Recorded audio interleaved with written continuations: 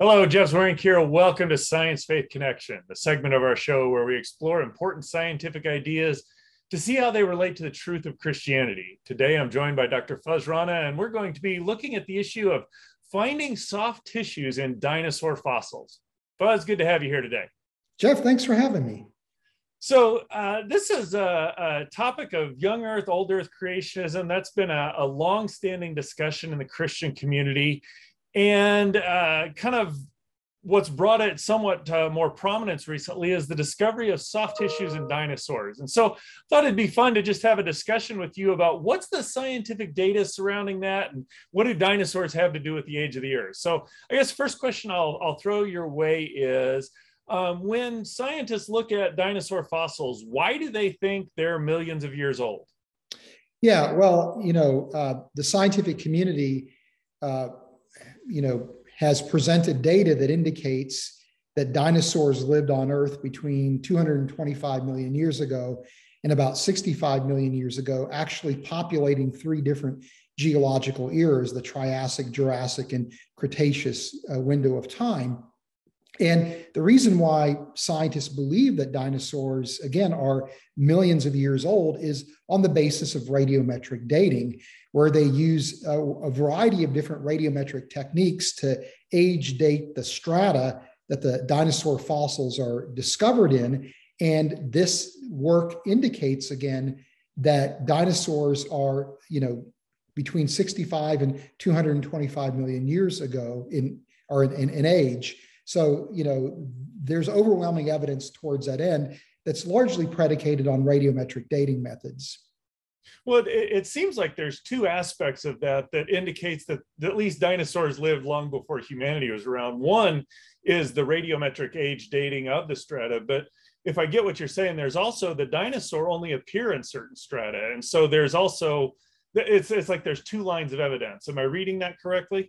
Yeah, yes, exactly. And for example, the three different windows of time where dinosaurs appear have unique dinosaurs, for example, in the Triassic, unique dinosaurs in the Jurassic and in the Cretaceous.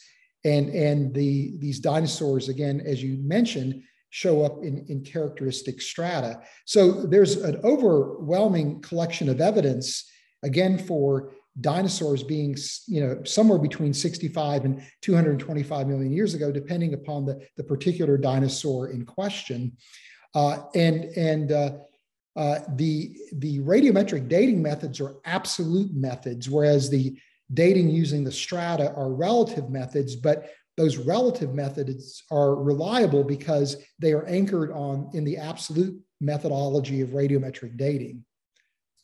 Well, okay, so it seems like there does, when I look at it in the scientific community, there's very little discussion of what the ages of these are. It seems like the scientific data really does point to those being millions of years old. And so that's what's make this discovery of soft tissues in dinosaur fossils very interesting. Because so kind of explain, what is it that's been found that is soft tissues, and why is that startling if the Earth is actually 65 million years old, or dinosaurs were 65 million years ago? Yeah, well, the paradigm in paleontology for a long time is that what's going to be preserved are going to be the hard anatomical portions of organisms, that the soft tissue materials will degrade away much more rapidly than the fossilization process can take place.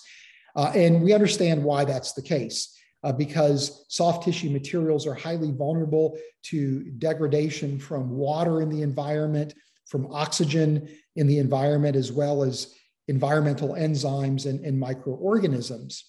So, but before you go on there, just to clarify, what would be kind of give a distinction between soft tissue and hard tissue? What would be some differences there? Well, the hard tissue would essentially be the skeletal materials of the organisms, or the shells, if you're looking at organisms that have shells. Those are the parts that are going to be preserved, and maybe occasionally impressions of the soft tissue material might be preserved in the fossil record.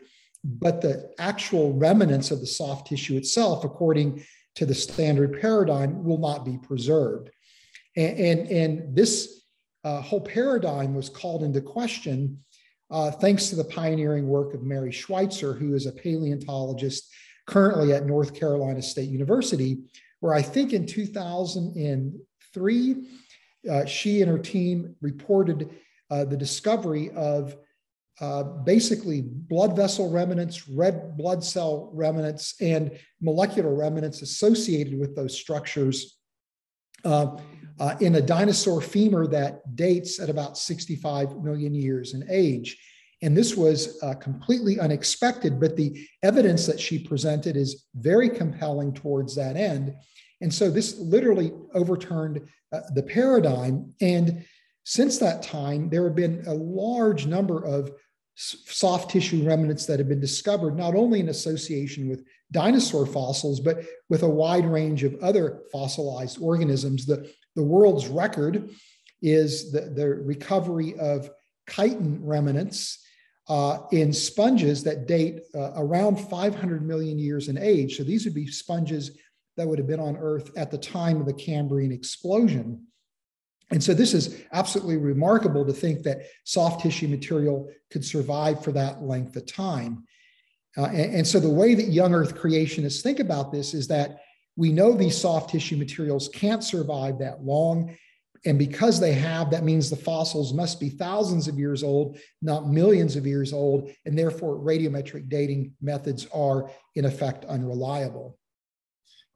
So that is actually a pretty remarkable claim and a pretty remarkable discovery, if I say so. I mean, there's not too often where you just find something that is just entirely unexpected.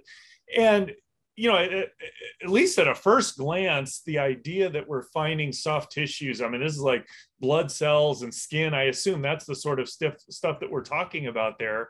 The fact that we're finding those sorts of tissues, that really does seem to lend a lot of credence to the idea that the Earth is a few thousand years old, else why would you still have this stuff around? So how as an old Earth creationist, do you wrestle with that data? Yeah, well, it goes back to the point we made earlier, and that is there's absolutely no reason to think that radiometric dating is unreliable. And what this discovery indicates is not that radiometric dating is unreliable, it's that the paradigm that paleontologists were operating under with regard to preservation of soft tissue materials is essentially an invalid paradigm. And since that time, people have worked out how is it possible for these soft tissue materials to survive. And the first point to make here is that the environment for fossilization is really important. Certain environments lend themselves to preservation of soft tissue materials, other environments do not. And it's also important to recognize that these scientists are not discovering blood vessels and red blood cells, but they're discovering the remnants of these materials where the chemical composition is changed from the original composition. It's just that the morphology of these materials is retained. And then also, we have come to understand that certain materials, molecular materials, are much more likely to be preserved because they're inherently more durable than other materials.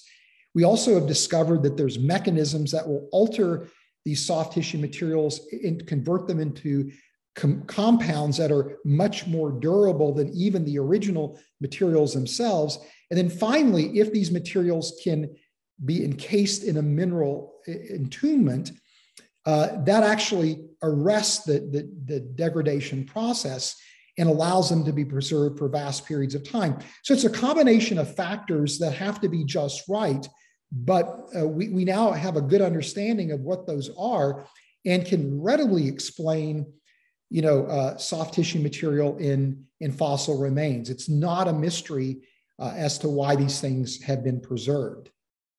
Your discussion there, just one of the comments you made stands out to me as a pretty remarkable thing. As you said, when confronted with this, the scientists had to realize that their paradigm needed to change. That's not a small statement, because a lot of times it's the charge has been, oh, scientists are just set in their ways. They already know what they want to find, and so they stay there.